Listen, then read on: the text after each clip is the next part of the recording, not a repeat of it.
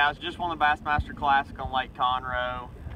You know, it was just a dream week, and you know, I carried a ton of rods this week. I had probably 20 or 25 rods, and but without rod gloves, you know, I feel like I would have been wasting a lot of time. But you know, these just save so much time by pulling rods out and, you know, not having your guides messed up, and you can always trust that, you know, your line's going to be the exact same as when you put it in. So I feel like they're always a part of me saving time, and you know, all my equipment stays safe. So check them out, rod gloves.